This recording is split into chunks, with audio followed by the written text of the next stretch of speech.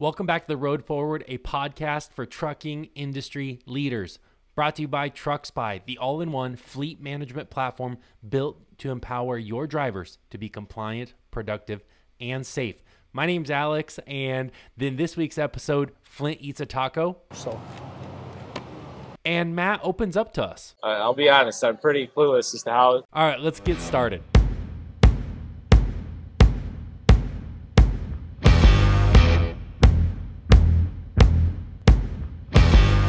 Obviously, last week it was F3, the Future of Freight Festival. And by the way, the reason it's called F3 is because they tried to do F1, and then it was in 2020. They tried to do F2, and that was in 2021. Didn't work out, and so now they call it F3. I thought it was F3 maybe because Future of Freight Festival, 3 Fs, but whatever. So, but we were invited to like a little bar party or whatever at F3 by truckstop.com. And so I'm like, hey guys, we're sitting here, we're having a drink, we're just relaxing. Let's talk about some of the challenges in the industry and kind of what we've seen so far at the show. And I think it was a good conversation between Flint, who is the CEO and founder, and he was a motor carrier, and Matt, who is our new chief operations officer. And he joined recently, but he has a little bit of experience in FedEx from before, and so it was just a good conversation about what we're seeing in the industry. All right, Matt, what was your big learning from the show today? Did you learn anything? Well, the whole thing I was trying to learn today was how this brokerage thing is happening. I'll be honest, I'm pretty clueless as to how a carrier is actually planning loads, picking up freight, picking up jobs, who's interacting with who, and how we can help fleets, carriers out in the whole process. I mean, I think that the process, at least from what I heard today, there seems to be a lot of innovation upstream of the carrier, right? Yeah. Like the carrier is almost like the redheaded stepchild in this whole, like everybody, all the tech companies here want to talk shippers and you integrate with the brokers, and you need to onboard the carrier for the broker. Like everything was very centered around what the broker needs, and very little was about the carrier. Yeah. Like I think it's one of the biggest problems in the industry, honestly. Well, that's the thing, though. Yeah. My whole world has been how do we pitch carriers? Right. But there's this whole world beyond that, and some of that's represented here. Yeah. And that's what. A big learning experience for me. Yeah, there's a lot upstream of the carrier. Yeah. I mean, I just remember even from my time being a carrier, which was 6 years ago. 6 years ago. It sucked. The broker deal sucked to interact with. Like you had to do it because you needed back. But it just, it sucked then. Like you would think with all this innovation, all these tech companies, let's have a conference for the tech companies that are doing stuff in this space. You'd think somebody would have said, hey, let's get rid of that Raycon that we all have to email back and forth and sign. Yeah. And then I got to call you and negotiate. And then, I come to find out I get there and I need 8-foot tarps and only have 4-foot tarps. And you'd think some of that would be solved. Right. In 2022. Right. 2022. I mean, it's not 1980. Right. Oh, Yeah.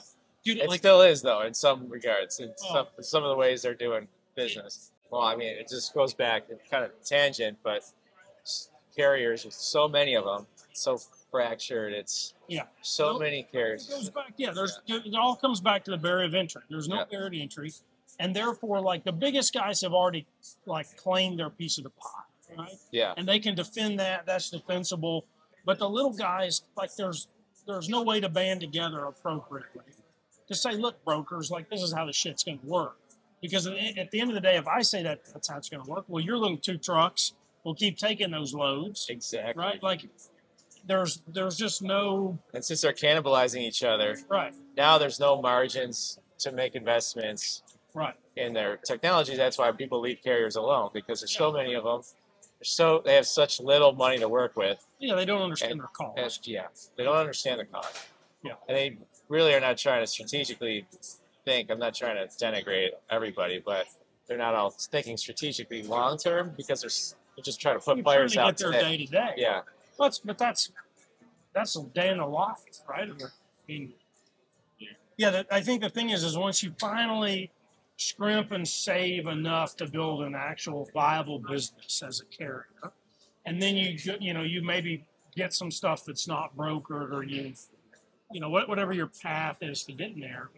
And then there's always somebody that's going to start up with their 2 trucks and all of a sudden compete with you. And it's like I can just never fend off. Right. I can never actually build what JB Hunt has or what Schneider. Of course, those guys have been at it for 100 years. Right. Now, keep in mind, this was actually our first time all 3 of us got to see each other in real life. We did our podcast a couple weeks ago, but this was our first time actually hanging out, so it was good. And since we're talking about carriers and the struggles carriers are facing, and I want to cover in this segment the headlines, I want to cover some of these diesel problems, right? So FreightWaves has an article, came out Friday, October 28th, 2022, right? And it's winter's coming, and that could have major impacts on already soaring diesel market.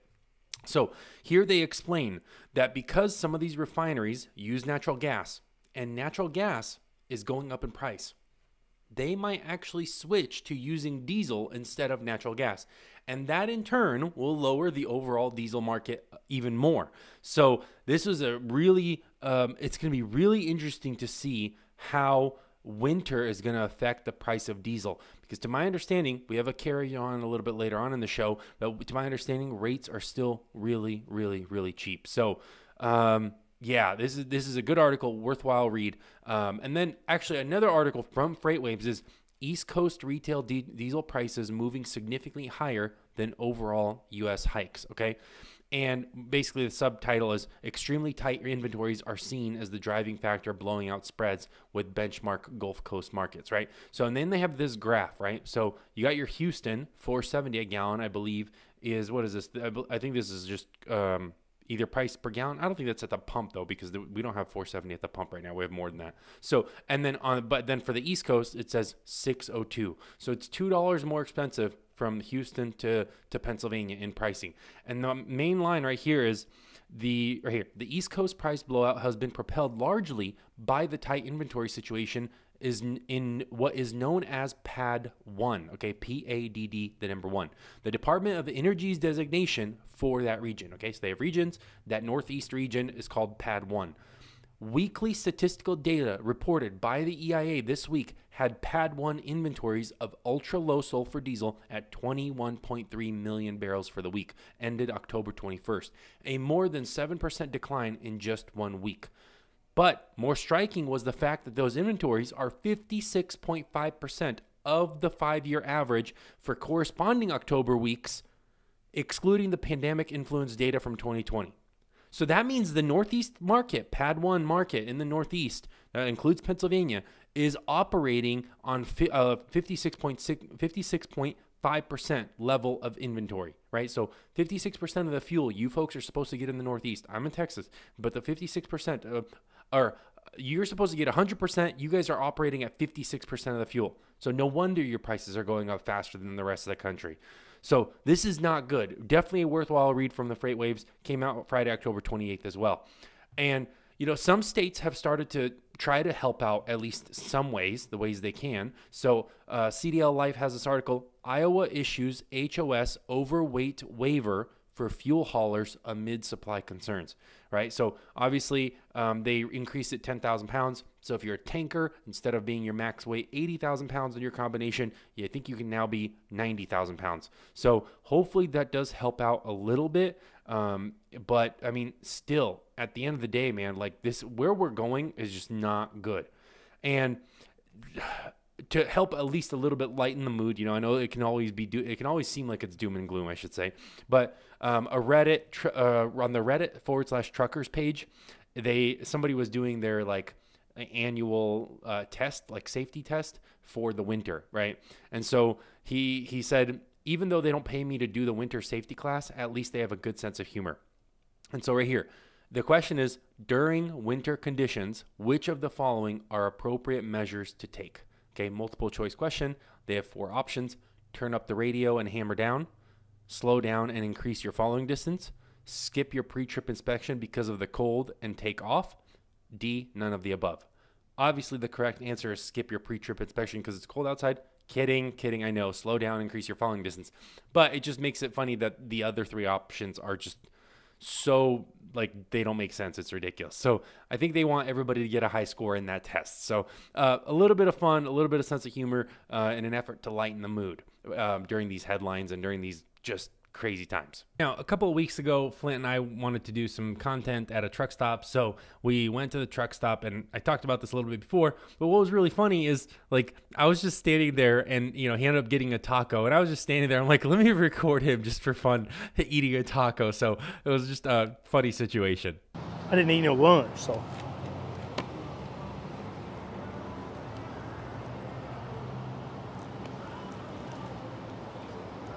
Pretty solid. And then a couple weeks before that, we actually met up to do a install on a bus for a school district. They're testing out our camera systems for, keeping the passengers safe and making sure the drivers aren't doing anything wrong on the road. And once we were done with that install, I showed him some funny memes, okay? Some memes that I thought were hilarious. So I'll put them on the screen so you can see it. But here's his reaction to some of those. Will Smith done got fat driving the truck, didn't he? Right. Well, see, it's like when you get your CDL, you put on some weight. Right. Okay, yeah, next one. And then the damn handle will break off on you is the right. deal. Yeah. When I watch these people parallel park, right? So now we live like in the mid cities here in DFW, and you watch these soccer moms try to parallel park their little SUVs. Or like boat ramps too. You could use that boat ramp, like watching somebody go down the boat ramp. It's like, goodness gracious. And they're just jacking. But now the little F-150, the cute little F-150 has the little knob in it, right? Right. And you could relate that one because you were a hazmat carrier, right? No, we weren't hazmat, but we did oversized. Okay. Like the hard, heavy stuff. Right. But yeah, become a hazardous material. How's that saying go? A laugh a day keeps the doctor away.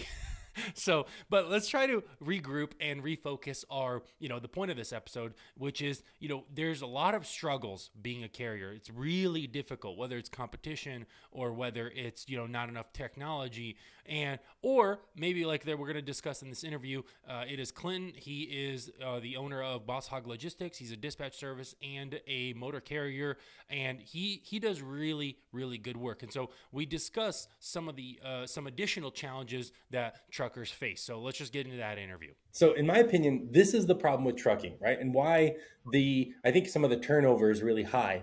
That, right, by the way, we're taking a look at FreightWaves published an article about US Express, and there's a picture. They kind of broke down some of the revenue that each truck makes. And so one of the issues is that trucking, it's good because you can, essentially have no experience, get into it and get a job that's pretty stable, pretty consistent. But it's bad because the moment you become an owner operator or you go get your own authority, you can start grossing $5,000-6,000 a week, right? That's like pretty consistent. You can do $5,000-6,000 a week on a semi, especially. And the reason why the turnover is high, or why owner operators want to hang it up after a few years, maybe, in my opinion, is that is both that becomes your ceiling indefinitely. The reason I say becomes your ceiling indefinitely is because like you gross 5 or 6, and unless the market does something insane, that's all you can gross. It's not like somehow you with a single truck operation, right? Think about the regular Joe Blow. I bought a semi. I'm on the road. Like he can't. There's nothing he can do to gross 10,000. There's nothing he can do to gross 12,000 with that same one truck operation. There's nothing he can do to gross 15, right? There's no way to grow your business. So you come in there, you have a floor. Let's say your floor is about 4,000, but you have a ceiling, 6,000 or 7,000. That's it. There's absolutely nothing an individual owner operator can do in the industry to increase his revenue. That's it. He's stuck. And this is why a lot of good people quit from the industry. And the turnover is so high. Like, what do you think? I don't know, man. I mean, a one-man single operation, yeah, you're always, you're going to have that pinnacle, that high, that ultimate, that $10,000 week, you did it. You did a great job, and then that's it. There's never ever going to be any growth. Hell, I feel like it's that right now. I've only got a 5-truck operation, all non-CDLs, and last week I had a truck do 13.8. This is his first week out. I told him, I was like, It's never going to happen again. Like, you just achieved greatness. I don't know how we did it, but we went, I rolled the dice and took him out into the Mountain West, and he did great. And he's like, let's do it again next week. I'm like, that will never happen again. So even just as a small operation, not even just a one-man band, you're absolutely right. There is no, once you hit that peak, it is what it is. There's no more, Right. You can't make more money with one truck and trailer. That's it. You're stuck. And so, and that's good if you're new, because then you can count on that. Hey, I got 5,000 coming in every week if I'm working. But it's also sucks because there's no reason for people to stay in it any longer than they absolutely have to. I think a good majority of them is also they just don't know their cost. And, and that's one of the reasons why, it's so rough and why it is so cutthroat on the load boards, because you get these new guys that fresh out, with a new authority, went and, spent $70,000, $80,000, $100,000 on a whole rig, and they're just hungry to get out there, and they take, they don't know that, $1.30 is terrible, for a truckload. And now those brokers, brokers got it one time, so now they expect, hey, I can do that every time now. Right. And brokers, to my understanding, is they save your company like lane rate. And so then if you try to go back and say, hey, I need $2, not $1.30 or $1.50, they'll say, hey, well, what do you mean? Last week you hauled the exact same load for that same rate. Why all of a sudden? And so by taking cheaper freight initially, it actually makes it more difficult for you to get out of that rut of cheap freight. But you're like, out of all the people that I talk to, you have also one of the, you're also the most aggressive at getting direct customers, right? It's that is sales is your skill set, I would say. And so it's you do really good in that. What do you what advice can you give to carriers that are getting out there trying to get sales and trying to get direct freight? And I just, first I'm starting in my local area. If I get an opportunity to break away and just go drop business cards, I'm absolutely doing it. I'm trying to get out from behind the screen and get out there and really pound the ground with it, because, for myself, I take the DAT. The DAT has the lane rate, and I use this even off the load boards. When a broker posts it as a full truckload and they want expedited, dedicated service, well, and then you give them what the lane rate is, because, we have DAT Power. We pay for the upper tier subscription. So you get that lane rate as you click on that load, and you're like, well, I'd like to be at that, $2.78 a mile. That's what the lane rate. And they go, oh, that's what we pay semis. Well, listen, man, we have the same cost.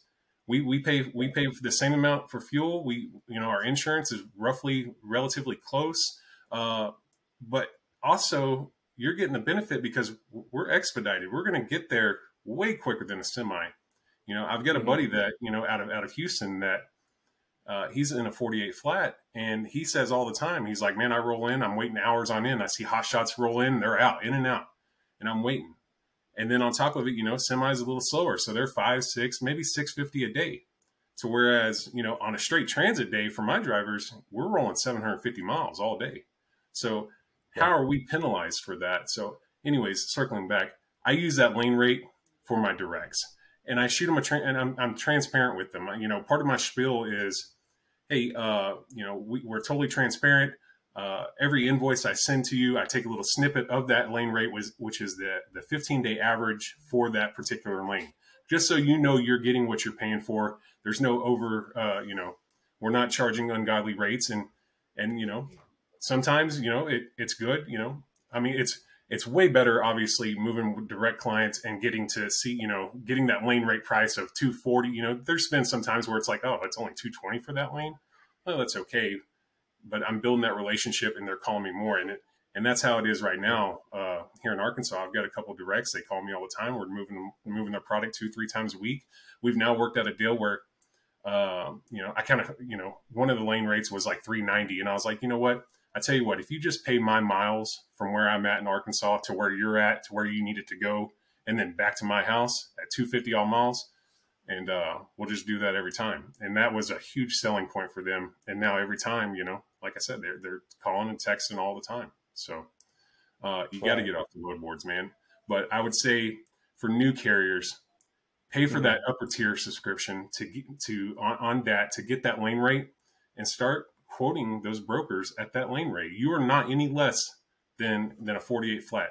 If they are posting it for a truckload and in that comment they say exclusive or dedicated, well, to me, that's what it should pay. Right. Yeah. How can you say, hey, this is dedicated and you can't put anything else on your trailer, but we're going to pay 20, 30, 40% less than the lane rate data when you're taking up my full truck? It's like, that doesn't make any sense. So, right. Yeah. Go ahead. Today, I called on a load out of Philadelphia going down to North Carolina. It was 7 foot, 8,000 pounds. Well, we're in the non-CDL game, so we're typically 9,500 pounds or less. I call him up. It was Landstar, which, you know, I was surprised because most of my Landstar loads are good. I mean, they pay at least they pay me really good. And anyways, I called this guy. And he's like, it's got to pick up between 9 and 10. It's a partial, by the way. It's got to pick up between 9 and 10 on Thursday. Needs to deliver Friday morning in Monroeville, North Carolina, 560 miles away. Okay. But this is a partial now. 8 foot, 8,000 pounds. And paying 560 miles, paying $600. And it was air ride, which my guy has air ride on his non-CDL unit. But it's like, okay, how insulting can you guys get, man? Right.